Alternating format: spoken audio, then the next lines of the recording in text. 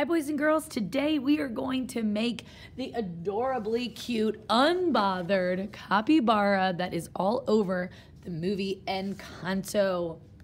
This little guy is the world's biggest rodent, and they are found in the Amazon, which is perfect for our rainforest theme. So we're gonna go ahead and make some capybaras today. The first thing you're going to need is a brown piece of paper and a pencil, or you can just go for it in a washable black marker if you want to be risky like me. The first thing we're gonna go ahead and do is we're gonna start at the top left corner of our paper going horizontal. We're gonna start with the head of our capybara, which is essentially a rounded rectangle that just doesn't connect all the way. So I'm going to start up here in the top left corner. I'm gonna scooch in a little bit, maybe like a hand's length, and then I'm going to draw a horizontal line almost to the edge of my paper. It's okay if it's a little bumpy and imperfect. Do not even worry about it. The next thing I'm gonna do is I'm gonna draw a vertical line that is, again, about a hand's length for my capybara's face. Okay, nice and round. Now I'm gonna bring this line in again, almost lined up with the first line. And I'm just rounding off the edge a little bit. Great job. The next thing I'm going to do is I'm going to make my capybara's ears. They kind of look like a football shape that is just not connected at the bottom. So I'm gonna leave about 2 fingers of space for my ear, going down, curving to a point and bringing it back down. You can also make another ear that does something called overlapping, where I'm gonna curve up and then I'm gonna bring the line down and just have it bump right into that first line. While I'm here, I'm just gonna go ahead and add a football or an oval on the inside for the inside of the ear. Great job. The next thing I'm going to do is I'm gonna start to draw the neck of my capybara, and I like to air draw with my finger first. I'm gonna kind of bring a line that goes down, almost like a slide, a little bit of a curve, kind of lined up to where my first line was for my chin of my capybara. Okay. While we're here, let's go ahead and make our capybara's eyes. One of my favorite things about them is they just look so chill, not frazzled, and I just keep calling them unbothered. Let's go ahead and add the eyes. We can make them pretty big, and we're gonna line them up around right underneath the ears. I'm gonna start by making a nice big rainbow. And then I'm going to draw a straight line. I made it go back a little bit, kind of like an eyelash. And then underneath, I'm gonna go ahead and make a smiley face that connects. And let's add his pupil. So I'm gonna draw another curved line smiley face. And I'm gonna leave just a little section empty for the shine in his eye or her eye. Look at that. Cracks me up. The next thing we're gonna do is let's go ahead and do the nostril here. It's like an upside down raindrop. If it's easier for you to flip your paper over to draw this upside down raindrop, you can, or you can follow along with me. So I'm gonna scooch my line down. The pointy part is gonna be down here. I'm gonna go up, curve around, and connect. Kind of on a diagonal. Okay, I'm gonna take my marker while I'm here, and I'm just gonna go ahead and color in those lines. All right, looking good. Now I'm gonna go ahead and draw a line that comes down for the chest, and I can make this line a little zigzaggy if I want to, or I can just draw it kind of curved and straight. And I want to leave room for the legs laying down. If you decide, if you have enough room and you want to make your capybara standing, like my guy here, you can do that as well. But I'm going to demonstrate how to make him laying down. All right, now I'm going to go ahead and do the capybara's back. If you look at my example here, we're going to draw a line that goes horizontal and then starts to curve right around where the tush is going to be. Let's go ahead and do it now. If you're always nervous, I always recommend drawing with your finger first and then just try with your marker or your pencil.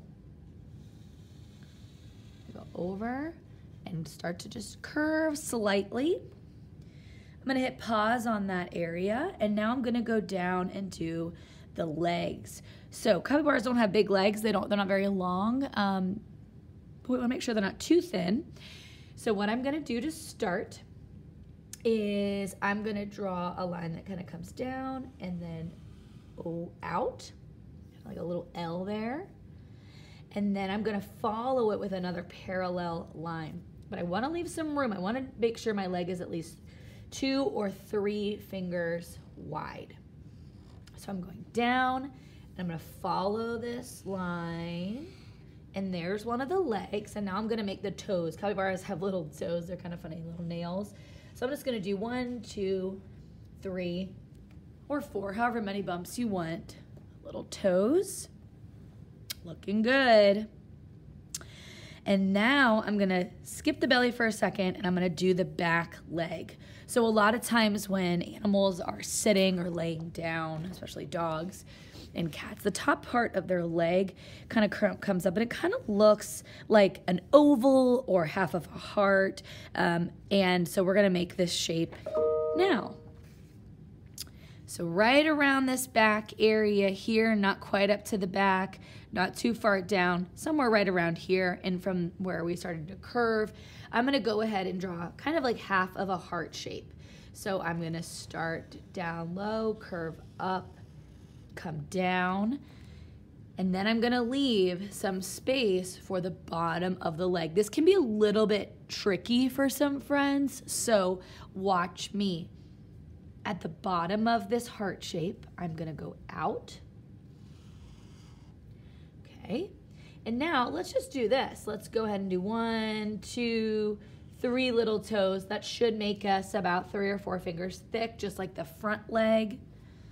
I'm gonna go out, kind of around where I stopped for my heart, and then I'm just gonna make a little curve kind of going up there. So that is his back leg. We can connect the line here for the belly. There's some overlapping going on. We cannot see the whole belly, so we're just gonna draw what we can see. Now this back section is the rump, so we're gonna go ahead and go down, and we're gonna add a little bit of a tail and then just connect it. Down, curve out a little bit, and connect. All right. If you want to add another leg, because if our capybara is laying down, we might be able to see the other front leg. The other back leg would be on the other side. We would not be able to see it. So I'm just going to draw a double line a little bit above the first leg and maybe like a toe or so. And now it looks like we can see part of the other leg on the other side. Let's add some texture. So capybaras do have kind of whiskers. I'm using the skinny side of my marker for some whiskers there. And I'm just kind of drawing a few little short lines kind of all over. Maybe some on his back. This is another way to make our capybara look a little more three-dimensional by curving these lines. They also have those little fingernails like I was saying, so we can fill those in if you'd like to. Okay, super cute. Now let's add some color. Either oil pastels or construction paper crayons, either one works. Let's start adding some details. So I'm gonna start by adding some white for the eyes. I'm gonna color underneath the white part here. thick and thirsty, I can do that little white reflection as well. I added a little shine on the eyelid just because I thought it looked kind of cute. And then I'm also gonna just add a little bit more fur and texture with the white as well. So we want it to look like this guy is made, is furry, and if we just left the brown paper brown, it wouldn't look just solid. It wouldn't look like there was any texture of fur. Okay, we can actually use any other colors we would like to. So I'm gonna go ahead and add some other browns here. This is how artists kind of make things look more realistic. You can add some shading if you would like to. So I'm just kind of filling in some more areas. If I want this back leg to look a little darker, I can go ahead and shade that in brown. Maybe I'll even add another color to make it even darker.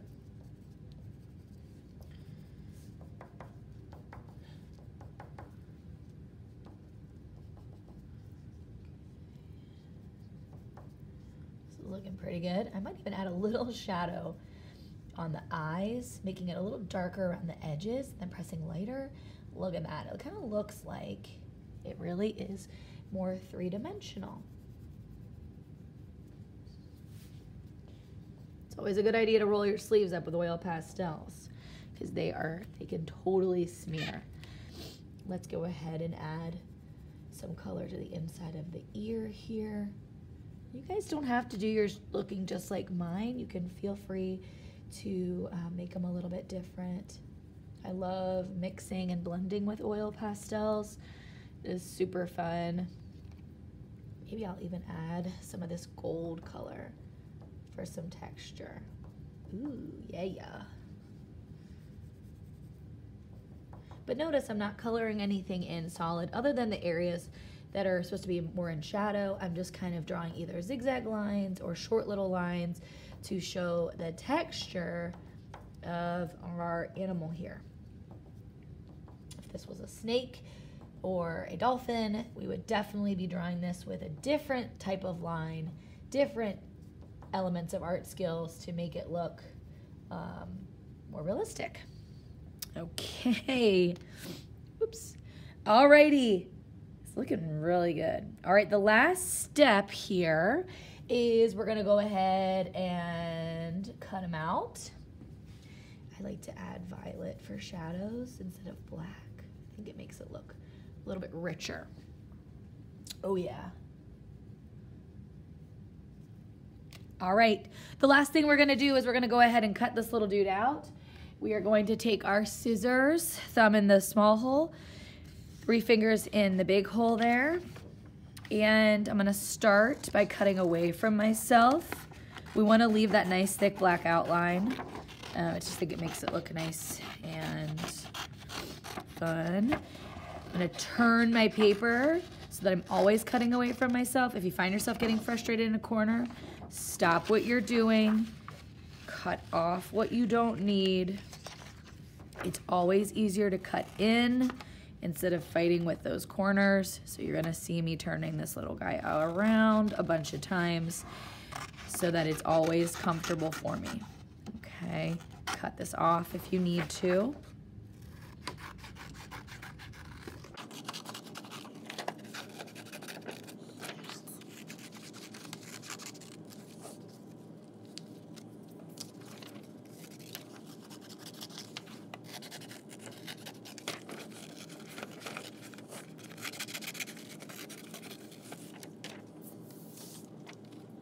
All right, he is done. Oopsies, I forgot a couple little toes here. Cut in, cut in. All right, please throw away your scraps when you're all finished.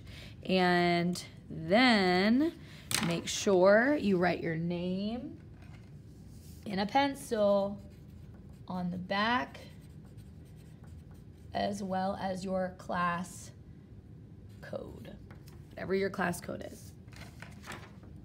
Okay, great job.